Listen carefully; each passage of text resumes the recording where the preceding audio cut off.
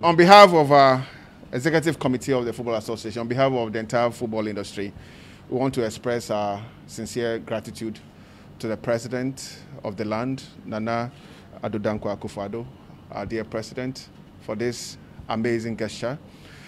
I think that it has come in due time.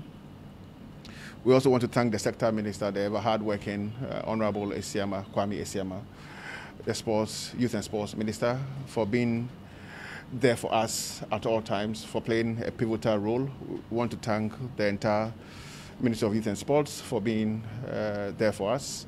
I think that it has come in time. We've been working on this for so long. We've had numerous meetings, and finally, His Excellency has spoken. I think this will go a long way in cushioning our Premier League clubs, especially during this challenging period of COVID. This challenging period of clubs being asked to play behind closed doors. I think that we'll make do with what we have been given. We cherish this, and we look forward to receiving the second part. And I have been promised that the second part is even gargantuan in nature and in character. And in shape.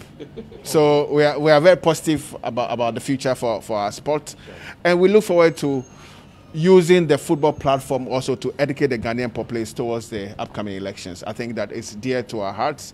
It's dear for everybody. It's important that we survive this period to be able to enjoy our football. So wish the entire country the best. Go vote peacefully, go home and enjoy football. Thank you.